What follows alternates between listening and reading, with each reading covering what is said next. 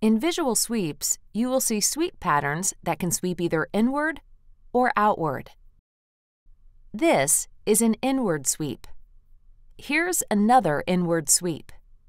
This is an outward sweep. Here's another outward sweep. Next, you will see two sweep patterns, one after the other. Click the Start button to begin. In this case, the first will sweep in and the second out. Click the arrows pointing in and then the arrows pointing out.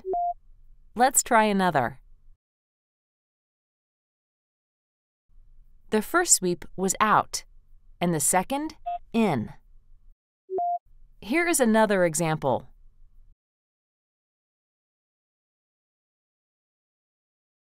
The first sweep was in, and the second was also in. You can click the arrows on the screen, but you'll respond faster by using the keyboard. Use the left arrow for in, and the right arrow for out. As you improve, the sweeps become faster. In later levels, the color, orientation, and frequency of the sweeps will change. Remember to use the arrow keys to respond faster. Happy brain training!